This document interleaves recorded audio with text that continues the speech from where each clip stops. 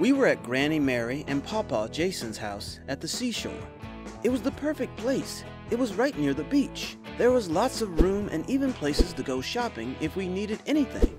We also had neighbors who had kids, and that was always a good thing. In the morning, we packed up our chairs, food, drinks, my little surfboard, and headed out to the beach. Mom now packed an extra bag for my sister Ernesto. That included diapers, swim pants, bottles, and heaven knows what else she might need. She was a very needy little girl at that time.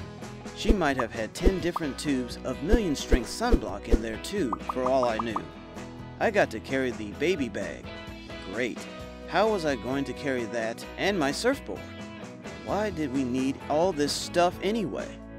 Once we finally hit the sand, I was having a great time.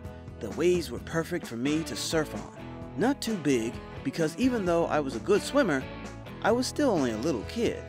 I built a sand castle which my sister promptly walked through. I made a new friend, Julie. Julie was staying in a house near ours.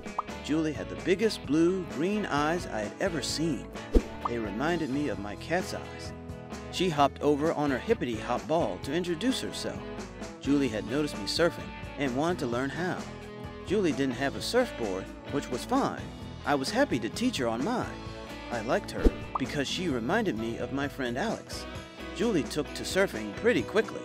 When the waves died down, Julie told me that she had another hippity-hop. We bounced around on the sand, enjoying the noise that the bouncy balls made as they hit the ground. She even let me take the ball home, and we agreed to meet the next day. The next morning, I was excited to have a more mature person to play with instead of my toddler sister. I gathered my stuff and hopped on the hippity-hop ball and bounced all the way to the beach. There were no waves that day, so Julie and I made a sand city. We used shells to build the wall, and seaweed and driftwood scraps to create gardens. It was a work of art. Then Ernesto toddled over and stepped in it. That was all right. I was used to this. We gave her a little shovel and pail and let her help us build. Then all of a sudden, an odor emitted from her. Julie made that face people make when they smell something gross and are not sure where it comes from. I knew who made it. I looked over at Ernesto. Her face was red. It was a bad one. And toddlers don't feel all that embarrassed when they poo their diapers. It's normal to them. She just kept on working with her pail and shovel. It really stank. I was embarrassed. "Mom, Ernesto pooped her diaper," I hollered over at my mom. "It stinks." "Jason, you don't have to announce it to the world and embarrass your sister," Mom said. "Where is her diaper bag?" "I don't know, but she really stinks," I said, doubting that Ernesto felt embarrassed about something that she did at least 1,000,000 times a day. "I can't find the diaper bag," Mom said. "Where did you put it?"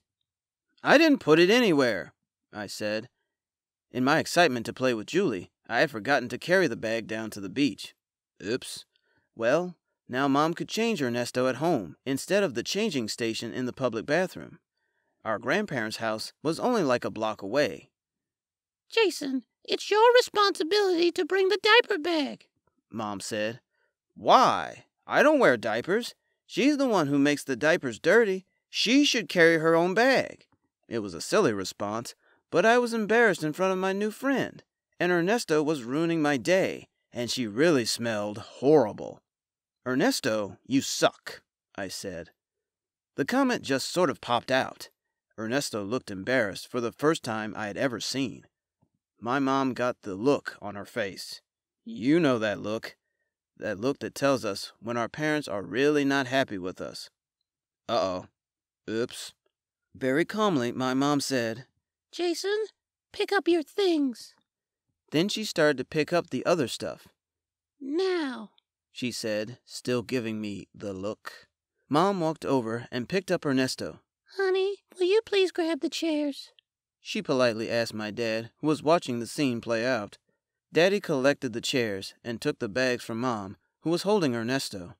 Daddy also collected my things, which I was refusing to pick up. I had no intention of leaving. Then, without saying another word, he picked me up. Then we all went back to the house. Mom went upstairs and changed smelly Ernesto. I was put in the timeout chair. When Mom came downstairs, she was carrying Ernesto's diaper bag and a folded chair. Then she walked over to me and said, Apologize to your sister. What? No way. She was the one who started this by going poo and stinking up the entire beach. For what? She was the one who caused the problem, I insisted. Why should I apologize for what my sister did? You were mean to your sister, Mom clarified. You hurt her feelings. She ruined my day. And besides, she doesn't even know what I said. She can barely talk anyway. She could tell that you were angry with her, Mom said, for something that she can't control yet, and we do not tell anyone you suck. I won't do it. I crossed my arms for emphasis. I had no intention of apologizing when I was the one who was being punished. Nope, not happening. Fine, Mom said. She kissed Dad on the cheek and carried Ernesto out the door and off to the beach. Daddy smiled and set the timer. Where are they going? I asked. Daddy stopped the timer. You are in timeout, Dad said. We will chat in a minute.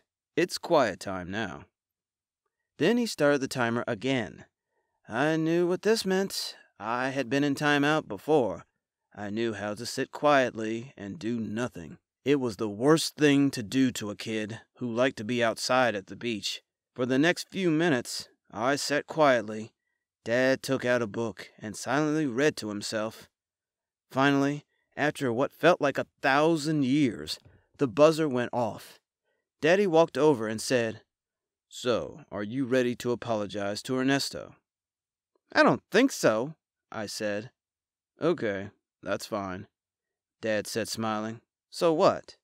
That was it? I always knew that timeout was nothing. I went over and started to get my stuff to go back to the beach. Nope, Dad said.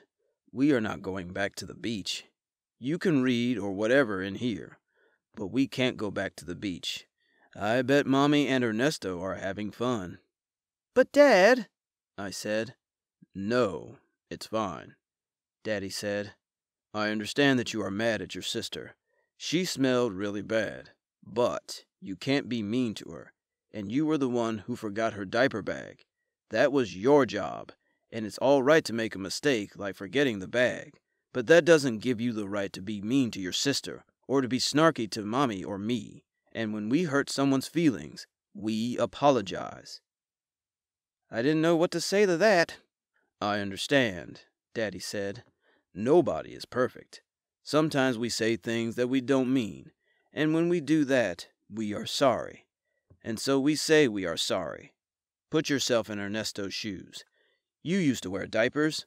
Imagine how she must have felt, first making that smell, and then being told by her hero that she sucks. I just want you to think about that while they are at the beach today. And then he went back to reading his book. I sat and fumed for a bit. I tried to read a book. I decided to play a video game. I tried to watch TV. It was all boring. I kept looking out the window and seeing the beautiful day outside. I could hear the waves crashing on the shore. I didn't want to look at comics or read or watch TV. I wanted to be on the beach playing in the water and building sandcastles with my new friend. I sat and sulked. Daddy kept reading his book. He didn't seem to care that we were stuck inside while Mommy and Ernesto played in the sand on a perfect day. Smelly, poopy Ernesto. She did suck. Then I thought about what Dad said. Who was my hero? Probably my dad. How would I feel if Dad told me that I sucked? It would hurt my feelings. But my dad would never say that. He would never tell me that I sucked. Okay, I was a jerk today. I was mean to my little sister. I hurt her feelings. I sucked today. I felt guilty. My dad didn't tell me that I sucked when I was mean to my sister. Later, when Mommy and Ernesto came back in from the beach, I went over to Ernesto and gave her a big hug and apologized for being mean to her. And I did really mean it. I had had a lot of time to think about what I had done and why I had to go inside. Taking the time to think about what I did helped me to understand the effect that I had on my sister. I understood that I had hurt her feelings. I also understood how it would feel if someone did that to me. It was a lesson and an important one. I learned to think of how my actions would affect others before I acted. The advice to think before you act is good indeed. So is the advice about consequences of actions. Our actions do have consequences, not just to us ourselves, but others. When we think before we act, we avoid saying or doing something that might hurt others. I learned that lesson when I was very young and have tried to follow it throughout my life. Hey, thank you for watching. Please click on the right to subscribe if you like the video. And please don't forget to click on the bell icon when you subscribe so that you can be notified when we upload a new video. Watch more videos on the left, including our playlist. Thank you.